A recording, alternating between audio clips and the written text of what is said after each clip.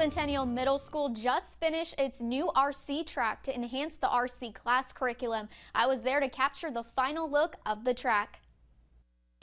On your mark, get set, go.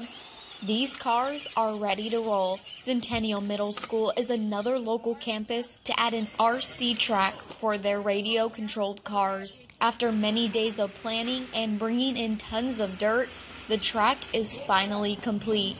I wanted to design a track that was challenging for the experienced drivers, but still the new drivers would be able to negotiate it and get through it with no problems.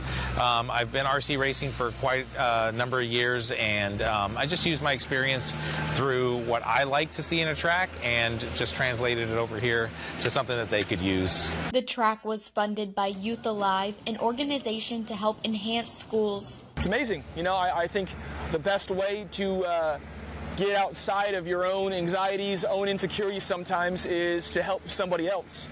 And so we love the fact that we get to be of service to the community. Centennial started their RC program at the beginning of the year, so the new track is a great expansion for the students. It's one thing to learn RC in the classroom, to go through the books and study and things like that, but the real education is in doing. So if they can get out there and actually put hands on the cars, translate what they learned in the classroom and apply it in real life, then it's something that's not only fun, but it's educational for them.